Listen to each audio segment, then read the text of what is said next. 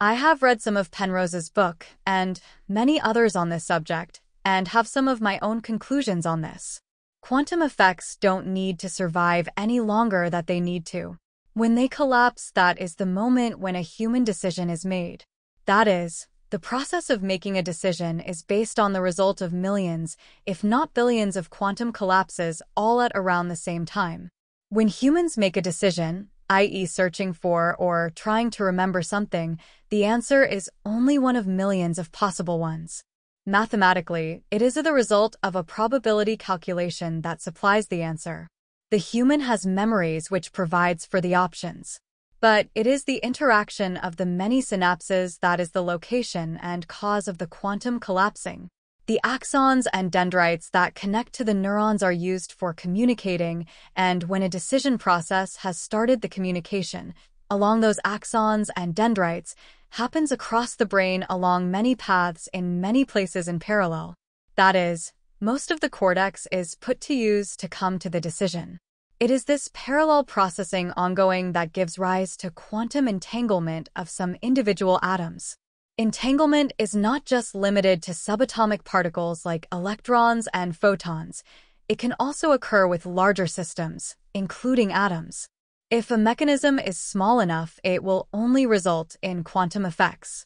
That is, the forces, electromagnetism, and masses involved are so small that only individual atoms are affected. In the brain, this is what happens. The communication, decision-making, is so small and subtle that it results in quantum effects. There is nothing specifically special about that. We have replicated quantum entanglement in the lab. A feedback loop is generated which gives rise to an ever-largening signal. The largest signal wins.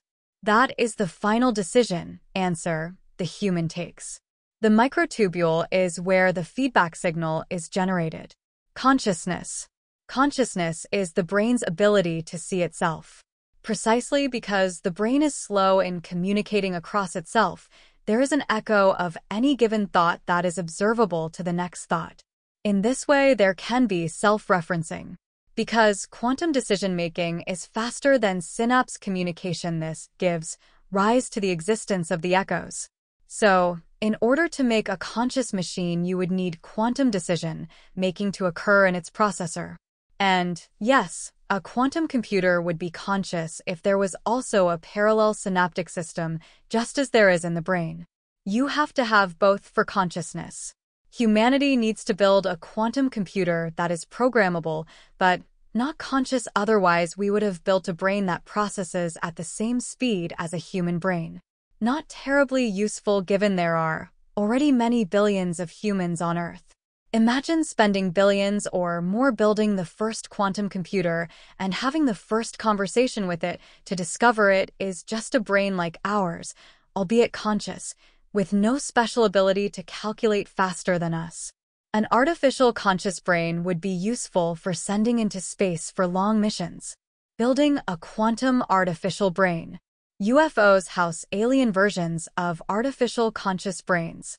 You can observe the flight paths of UFOs as irregular, unplanned movements, rather like you would move your eye when searching for something across a landscape. The paths, trajectories of UFOs are not mechanical. A quantum computer brain could be housed in any material that looks and behaves like a human brain. That is, with neurons, synapses, axons, dendrite-like structures of the same size and complexity. A material, like an organic crystal, would suffice for this.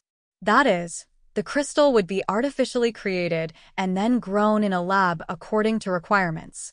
Examining the processing part of a UFO, there was found only solid gray-looking metal with no parts connecting or power seemingly needed.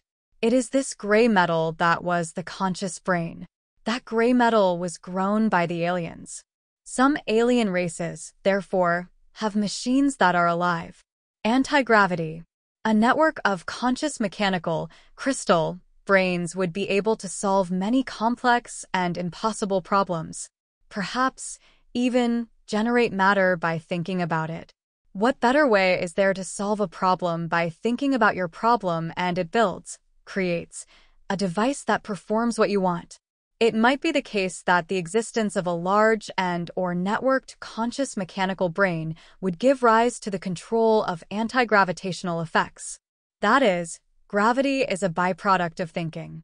The quantum collapsing, in decision-making, gives rise to small gravitational effects.